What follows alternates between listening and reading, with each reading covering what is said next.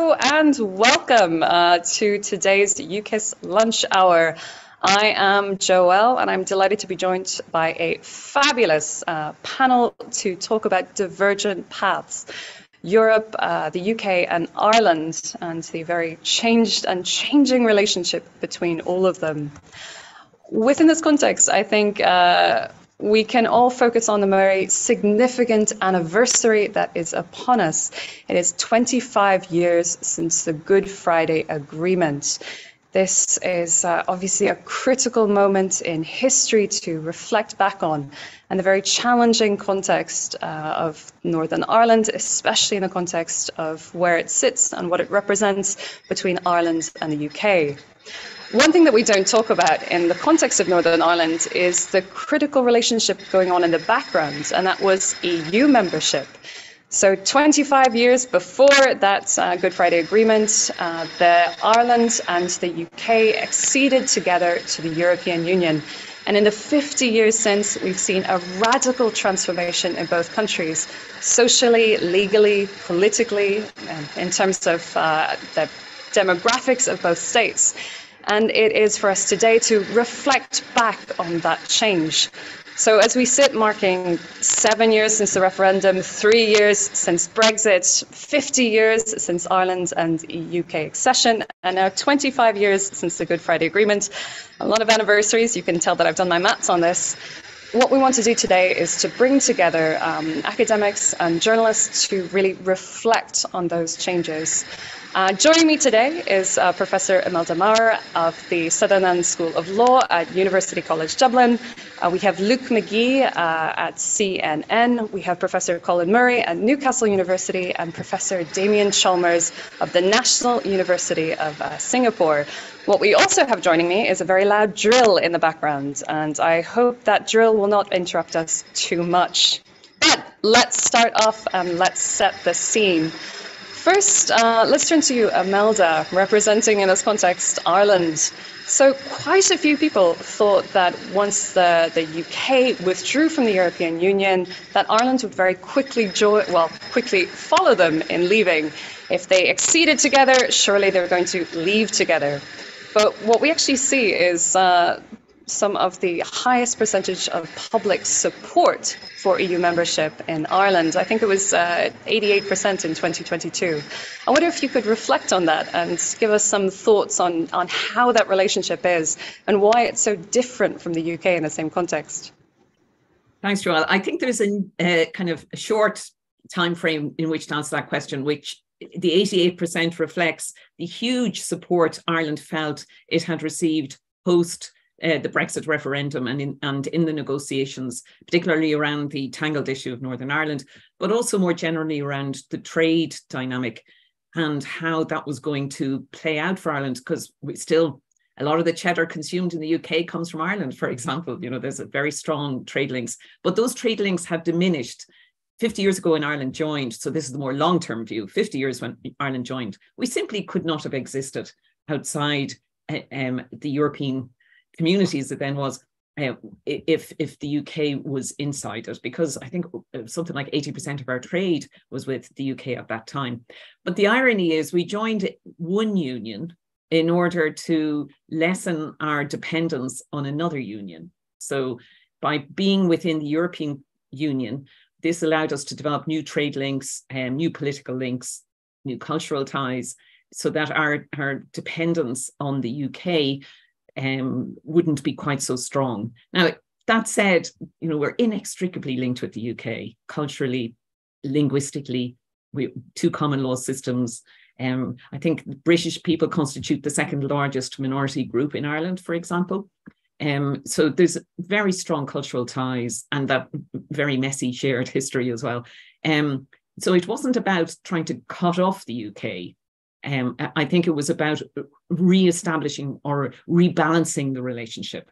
And I think that's where that 88% figure comes from at the moment, is that Ireland has sought to rebalance that relationship in the last 50 years. And Brexit has shown that it has managed to achieve that.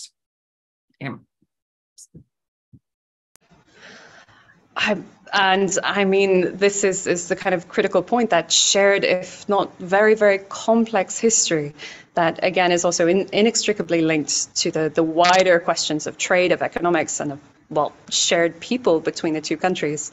Luke, I wonder if you could now talk a little bit, again, scene setting for the discussion that we have ahead, about the UK and EU relationship. Where have we got to in it? Where are we sitting?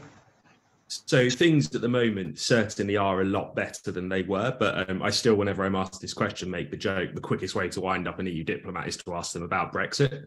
I think the current relationship is kind of, broad picture, is defined by two simultaneous truths. The first is that both sides want to stop talking about it. They're absolutely exhausted from the negotiations, from the withdrawal agreement to the backstop, to the protocol, now to the winter framework. So there's that dimension that runs into direct conflict with both sides need to be able to present wins to their own side, sort of, for want of a better word, winning. The UK needs to be able to look as though it can present these benefits, the famous one being the claim for the vaccine rollout. I mean, I always point out that the UK was in the EMA when Pfizer was approved, so make of that what you will. But the EU also needs to not make it look like it's, if you leave, it's going to be this sort of land of milk and honey. So there's this underlying tension between those two factors. I'd say, though things are a lot better, there is still an inherent sort of underlying mistrust as well. I mean, one of the things that you hear so often from EU officials and diplomats is, sure, things are stable at the moment, but we've seen 3 prime ministers ousted in quite a short period of time. So, the 2019 mandate doesn't necessarily apply to the current prime minister, is something that they often, they're not sure that this position is going to last. So there is an inherent sort of, is mistrust the right word, but inherent sort of apprehension. In terms of current sort of conflicts, there aren't really any immediate ones. There's certain concerns that come up around what's going to happen with financial services. They point to the fact the memorandum of understanding still not been signed, but there's only actually been, I think, 2 rulings from the Commission on financial services, and the second isn't really a conflict, but relevant to what we're talking about today. The largest area of concern, I would say, is that Stormont isn't sitting, and the impact that has on the Belfast Good Friday Agreement. And this really does bring us to the critical anniversary that we've been talking about so much over the last few days. And Colin, the Good Friday Agreement at 25, as I mentioned at the very beginning, one of the unsung background actors in all of this was EU membership. I wonder if you could reflect on the significance of the anniversary and almost the state of the Good Friday Agreement now, 3 years post-Brexit. Yes, thanks very much, Joelle. I suppose when you think about the 1998 agreement, you can think about the EU as providing the context to that agreement. How much more difficult might it have been to reach that agreement if Ireland and the UK, as the 2 state actors involved, let alone the parties on the ground in Northern Ireland, had to think about the trade border on top of everything else that was going on into April 1998. So when the 2 were already sharing and pooling their legal orders, and to a certain extent even their sovereignty in the context of the European Union, it made bits of the 1998 agreement sing. When we had the idea of North-South cooperation, an awful lot of that was grounded on shared issues, from agriculture through, that were based on a grounding of EU law. And that agriculture and fisheries cooperation, say, that could exist, and then into tourism and transport, all of that was found to, heavily rely on overlaps in EU law between Northern Ireland's jurisdiction and Ireland's jurisdiction. That facilitated Strand 2 of the 1998 agreement and all of that cooperative element that was going on within it. So if you like, a pooling of sovereignty at a European level fitted with a complex interaction between 2 states to reach a peace agreement in the context of Northern Ireland. That peace agreement in 1998 basically said these 2 states don't sit just as neighbours. They don't sit alongside each other. In the context of Northern Ireland, they are in an intense cooperative arrangement. And the EU facilitated that. The problem is, once the UK was torn out of that EU framework, how do you make North-South cooperation? How do you make the 1998 agreement's equality arrangements work? With so much of that arrangement and those provisions relied upon fundamentals of EU law. And so the Brexit process and the fraught idea of Northern Ireland's place in the Brexit process became, how do we substitute something in for the arrangement that previously existed to protect what Theresa May repeatedly called the Belfast Good Friday Agreement in all of its parts, the letter and spirit of this agreement. So how do you create something to protect it? For May, that was a backstop that effectively kept the entire of the UK in close alignment with the EU. So Northern Ireland would retain all of its elements of linkage into the EU as part of an arrangement for the entire of the UK. For Johnson, Sunak and Truss, that was much more, we will separate out Northern Ireland. We will give special status to Northern Ireland in a very distinct way from the remainder of the United Kingdom, and it will exist in a special relationship with the EU. If you like, if you go through the Johnson Protocol into the Sunak framework, you get different iterations of trying to make those special arrangements for Northern Ireland work, and some of the tensions that brings out of, well, changing Northern Ireland's relationship with the rest of the United Kingdom. I think, again, in so much of the reflection that we now have on the Belfast Good Friday agreements, it comes back to, exactly as Colin has been saying, these same questions of control, of governance, of sovereignty, which, as we all remember from the debates and discussions leading up to the referendum, and very much in the 7 years since, has been a core issue or a core point of debate in that relationship between Ireland and the EU, between the EU and the UK and Northern Ireland. Damian, as our resident expert on the concept of sovereignty, I wonder if you might, and this would be better if the drill was still going and I could pun on it, but I wonder if you could drill down on the idea of sovereignty and how it plays into all of these different relationships. Right, well, I think one of the interesting things about sovereignty, and I don't want to overplay its significance, certainly the UK, and I'd say particularly in this context, maybe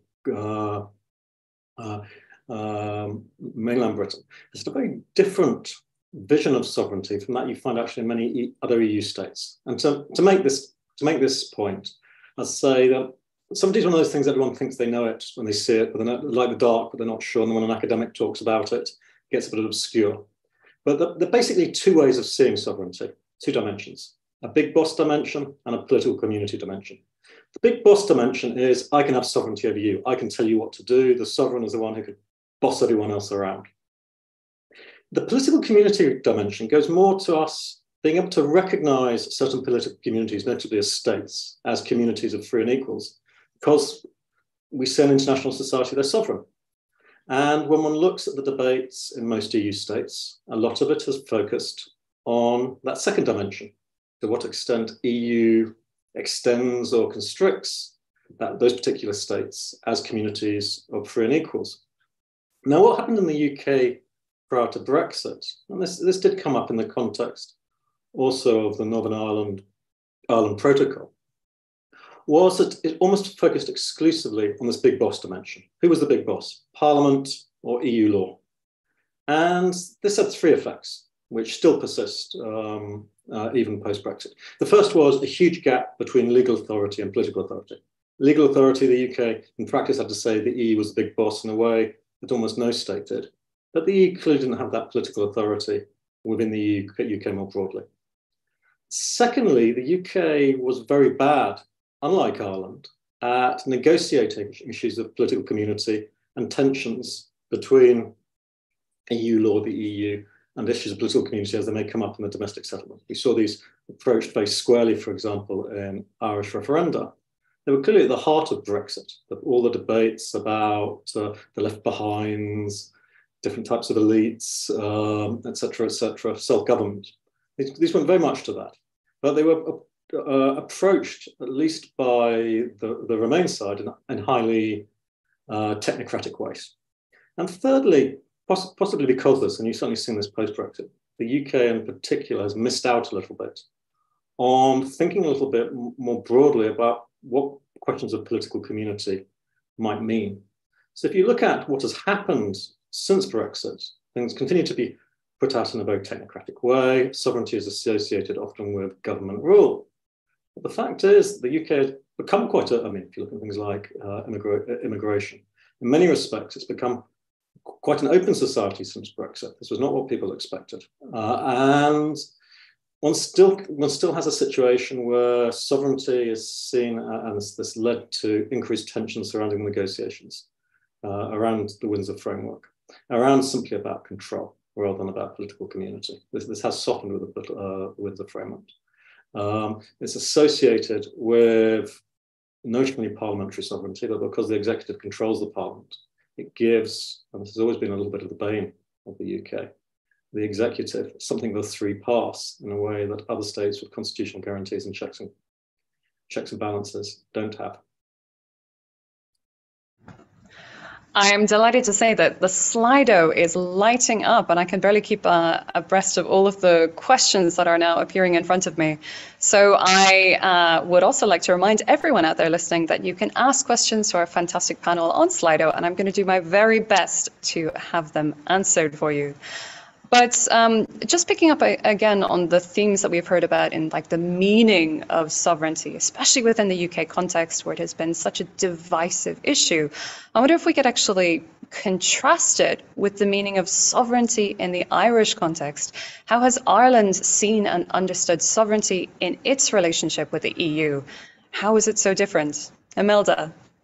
Thanks, Joelle. I think the key issue here is that Ireland embraces this notion of kind of shared sovereignty, that it is possible, it's not a zero-sum game, that it is possible for us to be independent polity, but one that chooses, and the critical link here is between politics and law that Damian referred to, that chooses to share that sovereignty with the supranational entity that is the EU. And how does that convergence of politics and law happen in the Irish context? It happens through the written constitution. Power is given from the people to the levers of government and governance. And in relation to the EU, following an important judgment called Crotty way back in the day at the time of the Single European Act, there have been referendums nearly always around always around major European treaty reform. Now, I think that's, and famously on 2 occasions, the people were asked twice as to what their views were. That sits a bit uncomfortably with me, but I'm not sure what the alternative would have been in the context. And yet, in both instances, what is telling, and which shows, I think, the strength of the relationship between the political and legal context, is that the people, it didn't linger, that when we had second referendums, that the matter is deemed closed after that event, and life moves on, and the law moves on, and the politics moves on. So even where there has been a contestation between law and politics, once there is a mechanism of resolution, and once that happens, the world moves on, and there isn't this sense of, well, should we be in the EU at all, or should the EU be the way it is? Those debates settle down, if you like.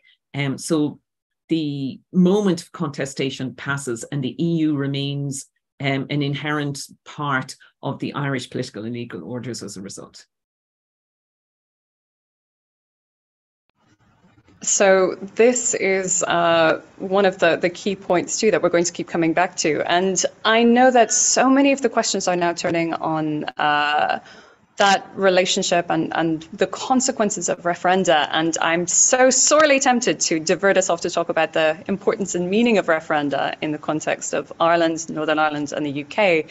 But I actually want to ask a final question from my own perspective before we really focus in on the Slido questions, which is, what do you think has been the biggest, most significant change on the ground for people in the context of Brexit and for continuing EU membership?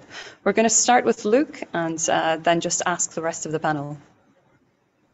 I think I just want to start with actually tying in to the previous point. I think in terms of, for those still in the EU, the sovereignty question was really kind of became interesting during the pandemic, where you saw so many member states going their own ways on lockdowns and just various pieces of government policy.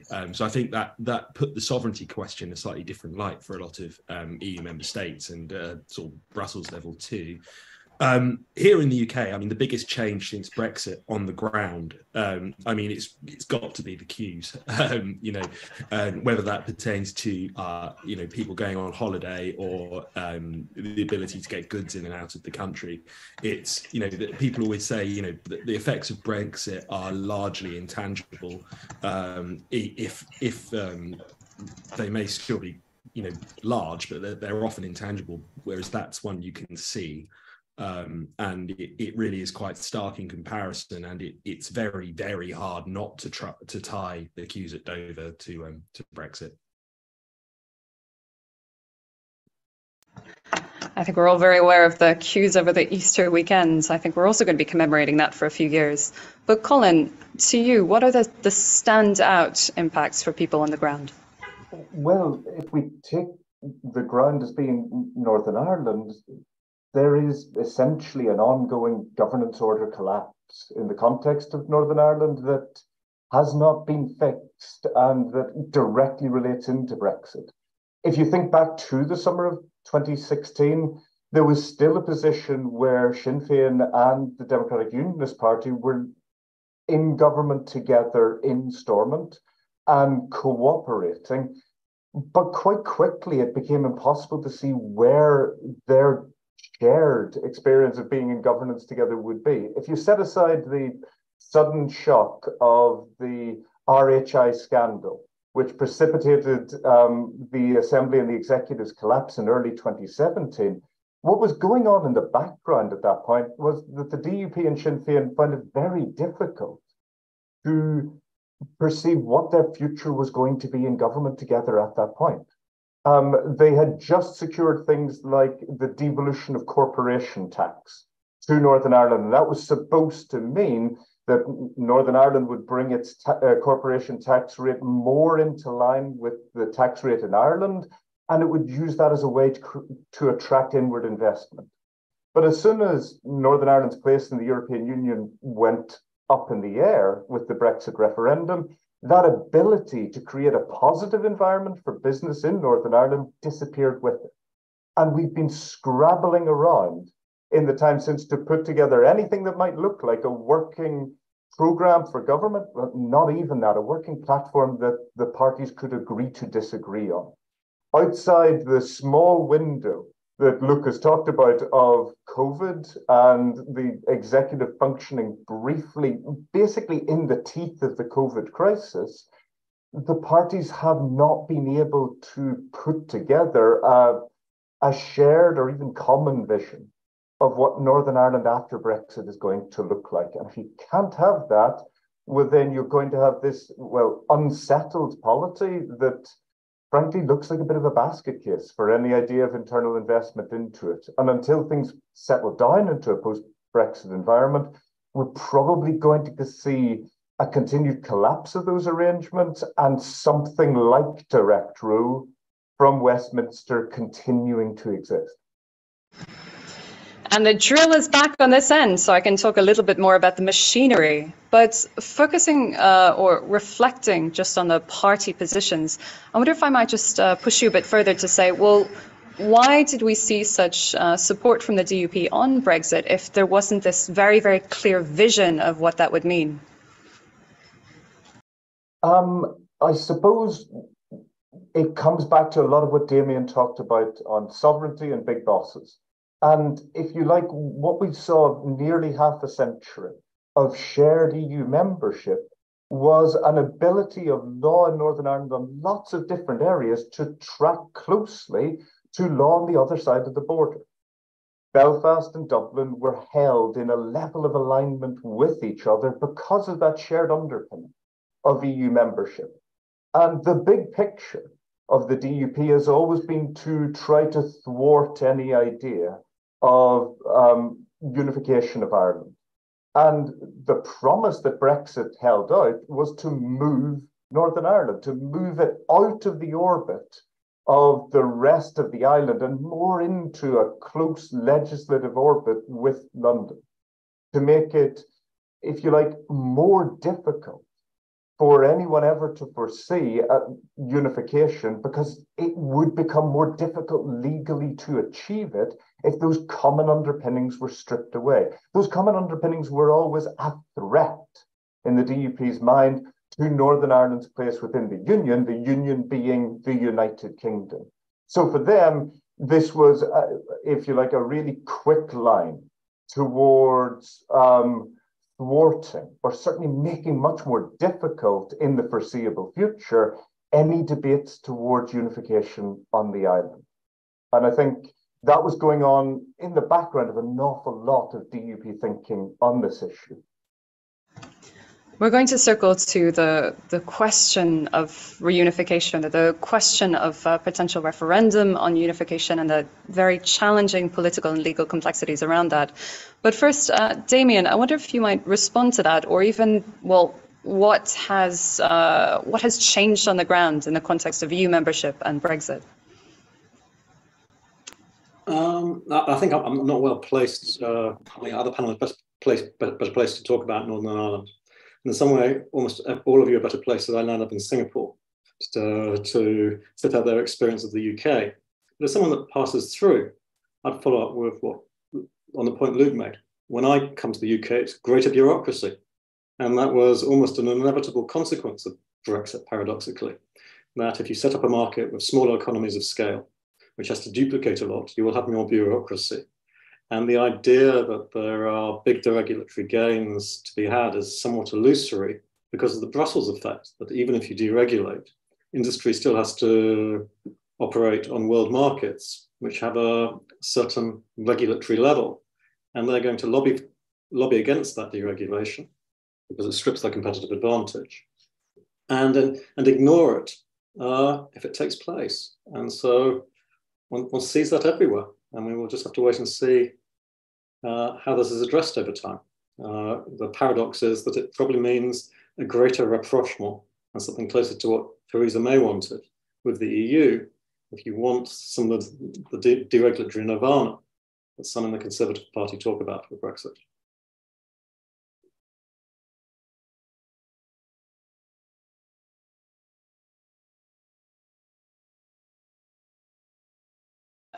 There we go. As another one of the regulatory divergence issues is the very different and divergent Wi-Fi availability in where I'm now sitting. But just to complete the circle and to complete this reflection on impact and change, Imelda, I wonder if you might speak on Ireland.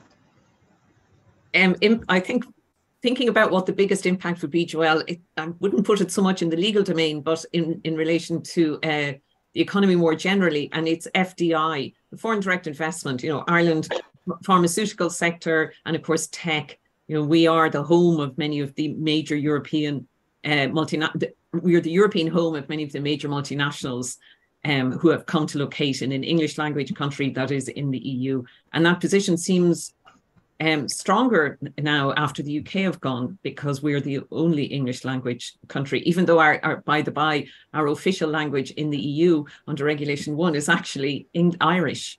But I don't see that English being abandoned, as it were, at the EU level anytime soon.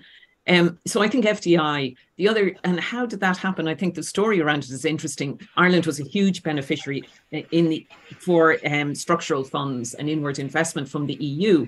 And it's a case almost of, you know, if we build the roads, they will come. You know, so many of the roads in Ireland were built. Our agricultural sector was built up as well. It had been primitive, I think it's fair to say.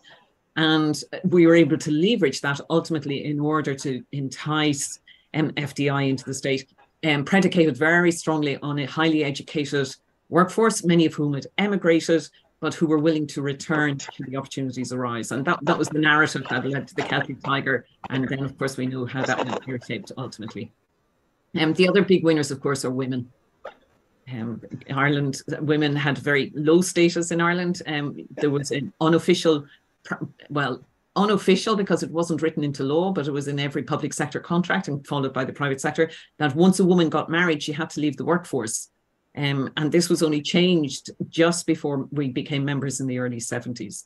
And so I think that is one example, but a key example that's indicative of the changing dynamic in terms of relations between women and the politics and law in the state. And when I was a student of law, which was so much later than that, the domicile of a woman was still with her husband. A married woman was still with her husband. She had no real legal identity outside that of her marriage until I think the early 90s. So women's position have certainly benefited from EU membership.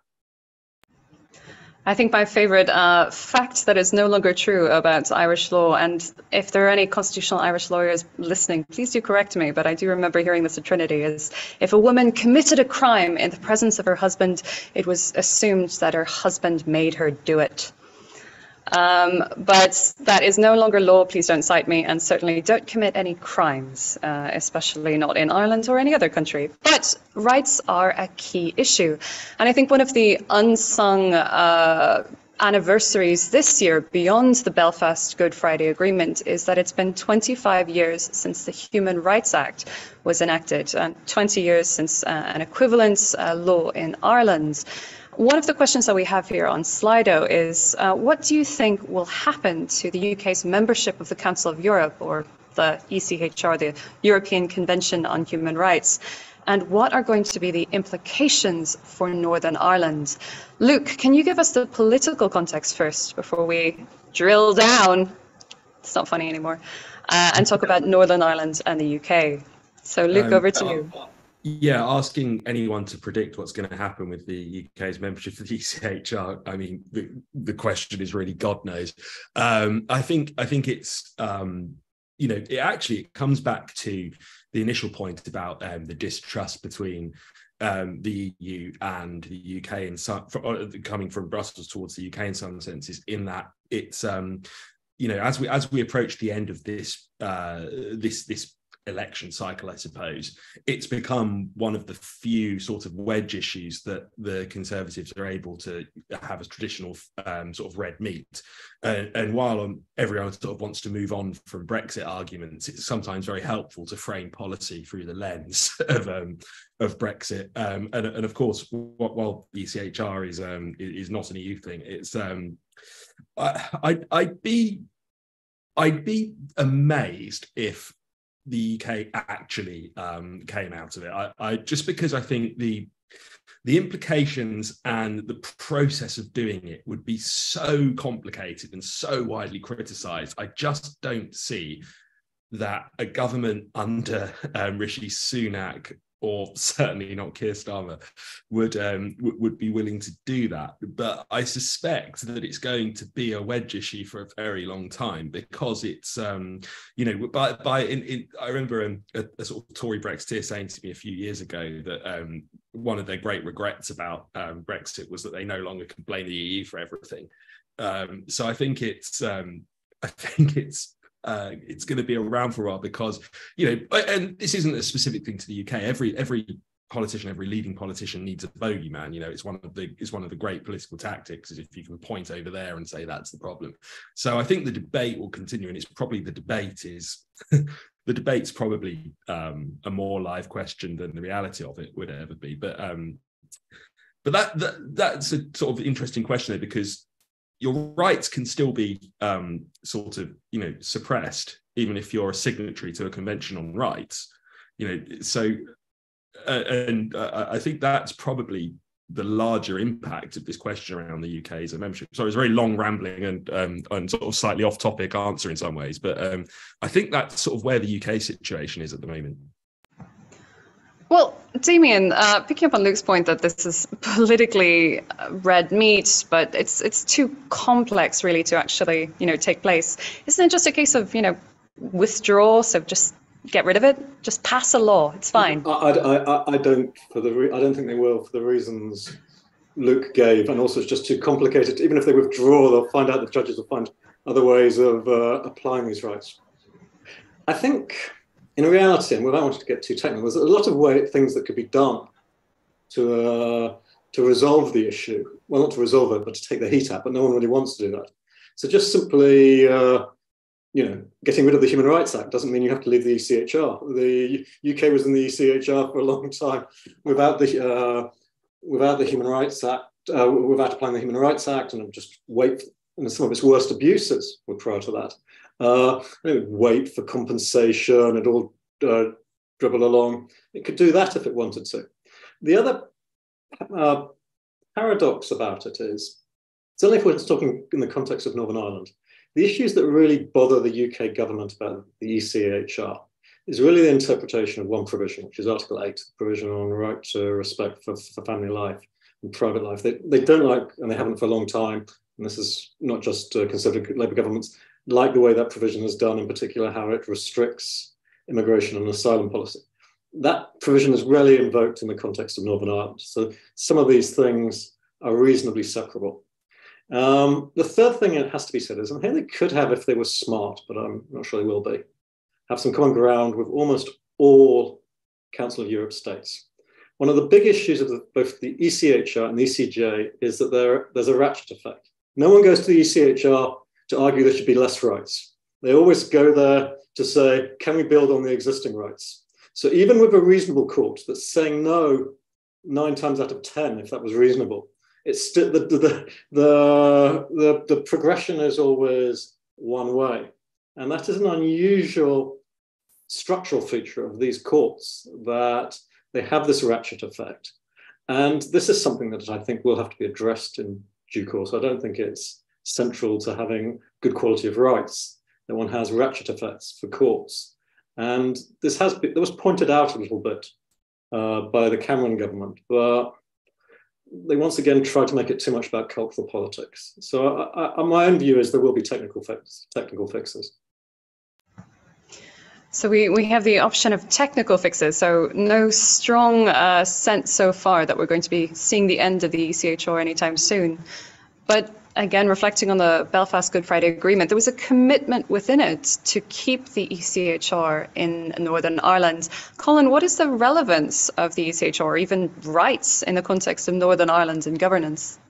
Well, I think building on what Luke and Damian have said, at the moment we're seeing a Sunak government that wants to get on with certain things, but has to preserve a sort of unstable majority, a majority that doesn't really adhere to the fact that he was the second choice candidate for Conservative Party leader. So he needs to throw red meat to sections of his support base to keep them on track, especially if he's making compromises around things like the Windsor Agreement, and especially if things like the retained EU law bill is moving very much into the background, as reports have recently suggested. If they aren't getting those things, Sunak needs to have something to answer to those sections of his parliamentary party and to his wider support base. And that's where we see a lot of the legislation around the illegal migration bill, around the legacy bill in the context of Northern Ireland. All of that is to protect veterans or to stop small boats. It's the wedge issues that are being talked about here are making targeted darts into the territory of rights non-compliance, or certainly grey areas at the very least of rights compliance that will take a long time to resolve in the courts. So Sunak could think, well, I can happily throw that red meat, and by the time any of this is resolved in the judicial setting, I will likely long have left the Prime Minister's seat. There is an opportunity to pick up votes and to try to move the debate into ground that is more comfortable for the Conservatives in the run-in to a general election, without ever going into the need to abandon the ECHR completely, or even abandon the Human Rights Act. Instead, we're seeing, it be eaten away in particular contexts around things like the legacy of the conflict in Northern Ireland or immigration. And that relationship is backed up by a tabloid media that also really does not like Article 8. that sees Article 8 and the right to private and family life as restricting its ability to run the sort of stories that were prevalent in the UK right through into the 1990s and the early noughties. And there's an idea of a shared interest between some of those newspapers and the Conservative government to try to restrict rights in this context. And that creates quite a powerful narrative block against rights. Now, the problem with that, and it gets to be a technical problem only because it's overlooked in the context of UK-wide political debates, is that the 1998 agreement embeds the ECHR much more deeply than it embedded European Union membership. European Union membership is the context to the 1998 agreement. ECHR, not only membership, but incorporation is the substance of large sections of the 1998 agreement. It relies on the European Convention rights being substantively incorporated into Northern Ireland law. So much easier to talk about or to make these darts into the territory of rights non-compliance and make them as high profile as possible than ever to try to unpick those arrangements. But at the same time, the agreement around the protocol builds in European Union level rights protections, rights and equality protections in Article 2 for Northern Ireland. So it's almost like Northern Ireland is getting a double lock around rights and equality protections that other bits of the UK don't have. And you get into that territory again, that the more the Westminster government tries to restrict these rights, the more you're putting Northern Ireland out on a limb by comparison to the rest of the UK. And the more you're tearing at that fabric of, well, the union in the hands of a supposedly unionist government. If you think back to all of the loud statements from Theresa May through Johnson, through Truss and Sunak of the preciousness of the union in Conservative Party thinking.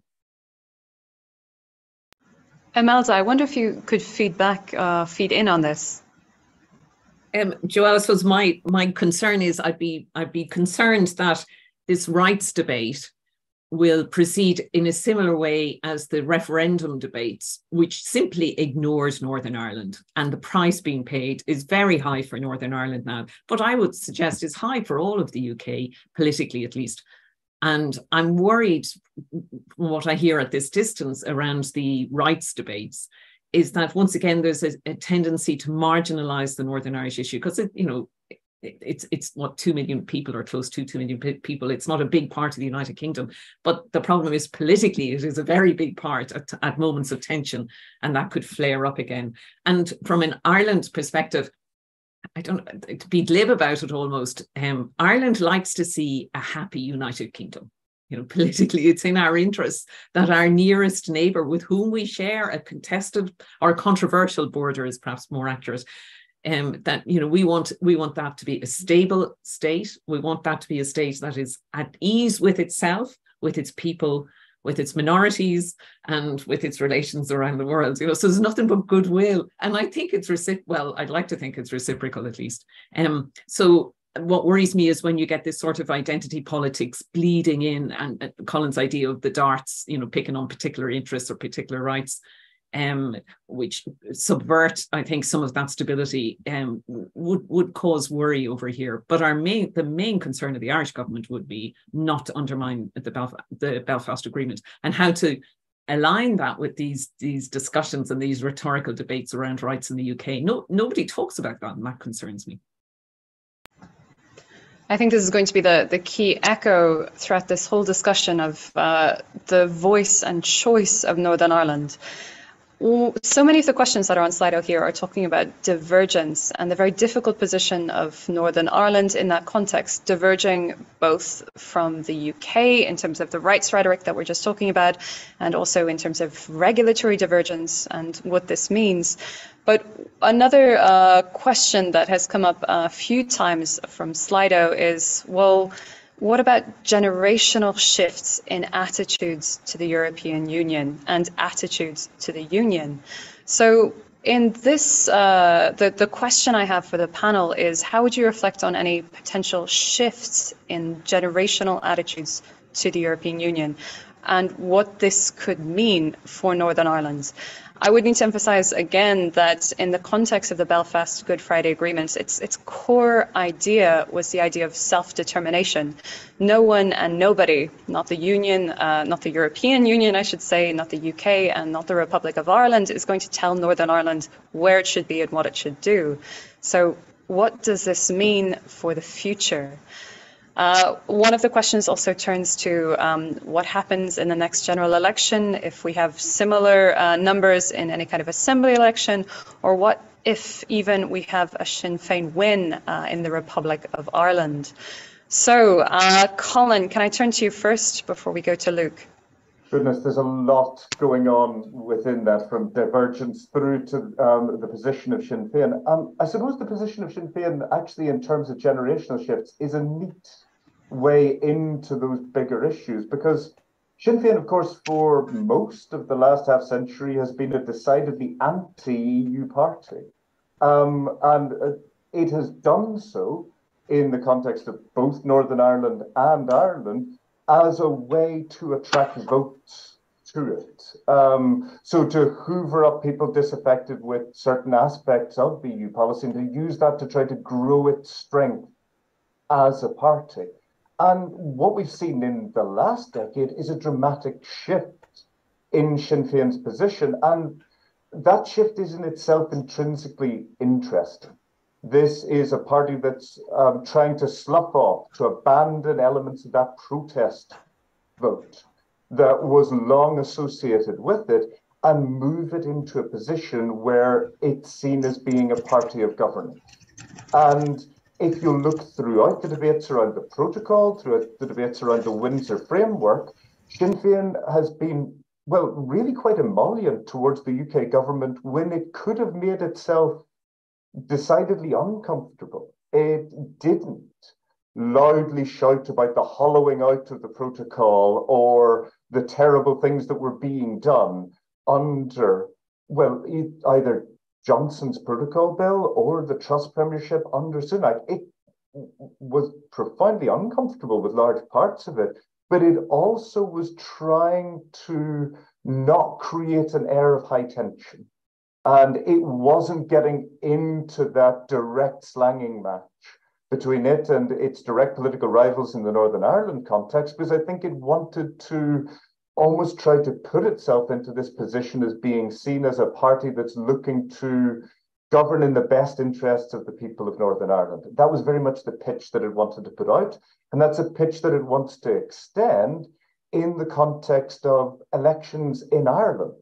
If Sinn Féin is the leading party in government after the next Irish general election, EU issues are probably going to be quite low down on the list of priorities, but they would be entirely welcoming of closer UK relations with the EU. And I think they would be seeking to present themselves as statesperson-like as possible in that area. Because again, their concern was to protect some key overlaps between the legal order of Ireland and Northern Ireland that are going to matter if a referendum is coming down the line in the future, particularly around things like goods rules and rights, so that they can say, look, this isn't a difficult shift, and they can have that as part of their pitch. And they're going to focus very heavily on things like housing and healthcare, because to try to address those is to change the pitch of what a reunification debate would be in the context of Ireland, the pitch to voters in Northern Ireland. It is not you are moving from a high welfare protection model to a low welfare protection model. You're, as one person has said it, giving up the Tories in London for the Tories in Dublin. They want to change the narrative around welfare provision in Ireland to make that the focus of their pitch to voters, and to a generation who see themselves as being, well, marginalized and often left behind by a lot of the developments of welfare and well-being, and difficult to get on the property ladder, social housing having so much more attraction, the idea of a deeper welfare state protection net running more holistically throughout society and not being concentrated on old age pensions, say, all of that fits to both Sinn Féin's core vote and to trying to change the debate around what Ireland is as a polity and trying to shift almost that social element of the polity to align with, well, the much greater alignment in rights terms that now exist in civil and political rights terms that now exist on both parts of the island. If you like, had you listened to a debate about about a united Ireland 30 years ago and you divorced it from the conflict, you would have heard things like, well, in Ireland they don't have divorce. And there would be an emphasis on rights divisions between the two, but between same-sex marriage, the divorce referendum, reproductive rights. All of these things are looking much more aligned on a cross-border basis. So you can easily see where Sinn Féin's narrative is going to shift toward, and has clearly shifted over the last 10 years, into the areas of housing and healthcare, and to try to almost make it so that their pitch to both voters in Ireland is going to be, we're going to make these things better, and to voters in Northern Ireland, you're not going to have to give things up if you go into United Ireland. That's an absolutely key part of where debate has gone. I would say yes, for all the discussion of the hand and of history on the shoulders of those original architects of the Belfast Good Friday Agreement. A lot of the day-to-day realities are about that, health and housing. But Luke, how do you reflect on this idea of politics and generational shifts? I don't have a huge amount to add to that. Very, very comprehensive and an interesting answer. But I thought the point you were just making now about reframing the question around the United Ireland is interesting. I just happened to, the week before last, interview a former IRA volunteer turned Sinn Féin politician who was making the case for me actually to come back to the terms of rights. And they were saying, you know, being taken out of the EU, we had as Republicans, we had our rights taken away from us. And I thought that was an interesting way of framing the United Ireland, you know, taking the sort of points here of rights, Sinn Féin, the EU and the United Ireland. It was an interesting coming together of all those things. This is far from my area of expertise, borrowing from your colleague Katie Hayward and her work on this over the years. I think the kind of interesting question for the generation that's now sort of becoming of political age is the sense of is a United Ireland inevitable? And I always think the question of a sense of inevitability in politics is one of the most interesting, because it, you know, that we saw the impact it had on the Scottish electorate after that referendum. And although that question now is open again, it certainly gave a huge amount of movement. And I've read lots of her research which talks about, you know, it isn't necessarily people having a strong political motivation for it. It's a sense that this will happen because of the situation Brexit has left Northern Ireland in. And I suspect, coming back to points many of you have made actually, that Northern Ireland is so often the neglected part of the UK when it comes to media coverage. If that sense of it being, you know, made to feel exceptional continues, then maybe that inevitability question will become more pressing. The lights going off in this room is telling me, or heavily hinting, that we are coming to the end of our hour and the end of our lunchtime.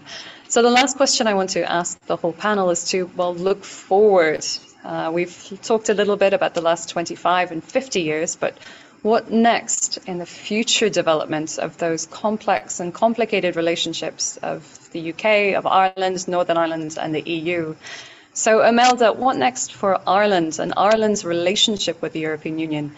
Do you think it's still likely that it will represent the whole Ireland in many issues, or has it increased the role of Ireland in the European Union? Thanks, Joelle. I think Ireland has to assert itself more vigorously in the European context now, because in the past it often shared positions with the UK, but the UK as the larger state and with bigger resources would inevitably carry the arguments forward. But that has now had to change. So new alliances are needed at the European level by the Irish. And I think Brexit has shown that they can do that to great effect. But like all of the smaller states in Europe, you have to be very selective about what you have an argument about, because you just don't have the personnel on the ground or the expertise to constantly going in and argue about particular issues. I think you and I have been talking in another context. The two words that really sum up the relationships going forward are closure and continuity. The UK is looking for closure with Brexit.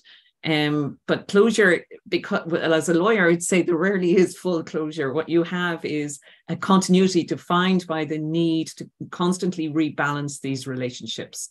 So an impatience looking for permanent closure undermines the trust that is needed for those relationships to rebalance the British Constitution, to rebalance relations with the EU for the UK, and also then for Ireland to rebalance its relationship with the UK in this context.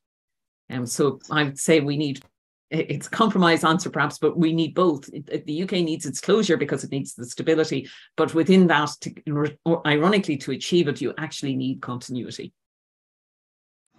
So for continuity or closure, Damian, what's the future of the UK-EU relationship? Oh, I think it'll become like Switzerland. That neither of the big political party, if the EU allows it, and neither of the big political parties want some meta relationship. There'll be a series of side deals because stuff just happens. And when you have someone like Lord Frost saying, well, let's get rid of the 180-day limits on EU and UK citizens travelling from one part to another, that sounds pretty close to me to a right to reside, subject to you having sufficient resources in one or the other. So you'll have that, probably informally some autonomous adaptation, because Parliament will work out that industry will do it otherwise. And this will all be shunted quietly under the carpet. And I think the ERG had its last hurrah, which was a bit of a poodle over the Windsor framework. So that's why I see it going for the next 5 years at least. Luke, any last hurrah from you in terms of the future? I'd never underestimate the Conservative Party's ability to shoot itself in the foot when given the opportunity. Look, I think what's emerged over the course of the last few years over here is at times a grudging acceptance that there is a power imbalance. No matter, nothing John Redwood tweets is going to change that. And I think, there's no great appetite for hugely closer alignment. There's also no great appetite for huge deregulation. So I would agree that I think we'll end up if the EU allows it in a sort of Swiss style side agreements and endless arguments. Although we haven't had endless arguments on the panel, we will end where we began. It's been 25 years since the Belfast Good Friday Agreement. Colin, what's the next 25 years for Northern Ireland? Well, I suppose instability has come from dysfunction over recent years, and that instability is going right and deep into Northern Ireland society and business. There's been no settlement over what's going to be the trading rules affecting Northern Ireland at any point over the last 7 years, but the Windsor framework actually gives something different. There is, as Luke says, a space for endless arguments, but they're a sort of low-level argument, not a meta-argument as to what is going to be Northern Ireland's status, or this overarching, we'll throw the protocol out completely approach. There's going to be lots of arguments about how do we make this work in practice, but that sort of arrangement, even though the Windsor framework is in a lot of ways much more complex than the protocol was quite clean in terms of what it did for goods arrangements for Northern Ireland. The Windsor framework is much more messy and muddy, especially when things like the Stormont break are taken into account. All of that gives a space where, well, what Imelda talked about earlier and foreign direct investment might now happen in a Northern Ireland context. And there could be that sort of stability of an economic climate, Now, even if governance continues to not really work in a Northern Ireland context for a while, maybe even for some years to come, because, well, this has all been imposed as a fait accompli, and the DUP see a lot of votes in continuing to resist this for as long as possible. So we might not see a resumption of power sharing.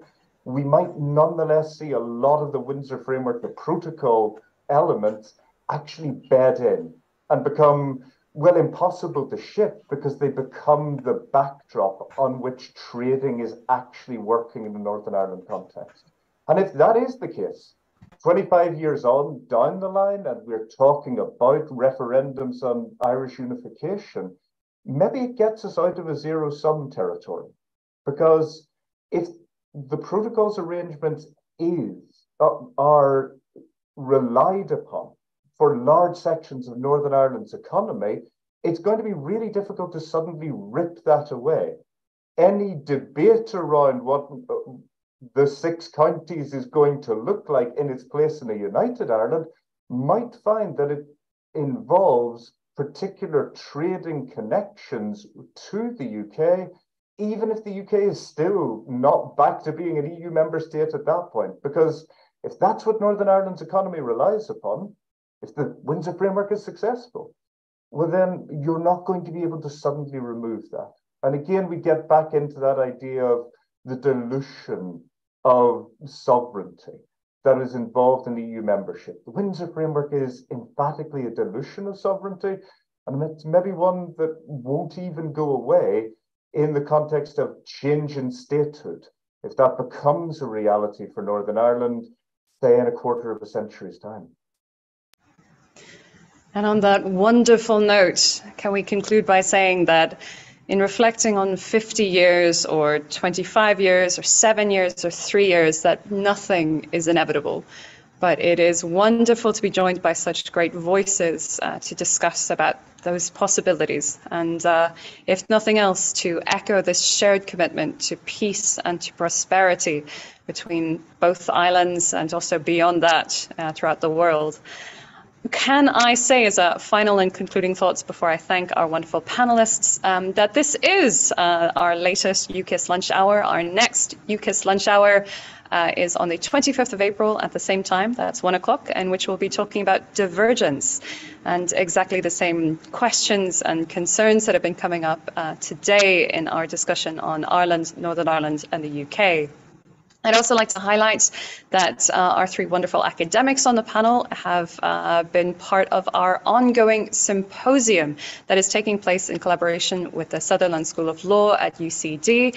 And you can read all of the fantastic blog posts, again, reflecting on that 50-year mark and the impact of EU membership on constitutionalism, the impact of Brexit on law, over on the Verfassungsblog blog.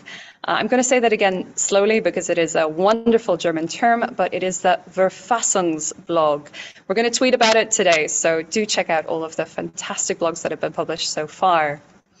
As a final note of thanks, can I thank again, I say thank a 3rd time, so you know I'm serious, but thanks so much to Imelda, to Luke, to Damian, and to Colin for joining us to discuss this complex, but ultimately mutually rewarding relationship between all of the different elements that we've been talking about today. And thank you for listening and for joining us on this UKICE lunch hour, and hope you all have a lovely day ahead, hopefully with better weather than we are currently experiencing here. So thanks so much, and see you again.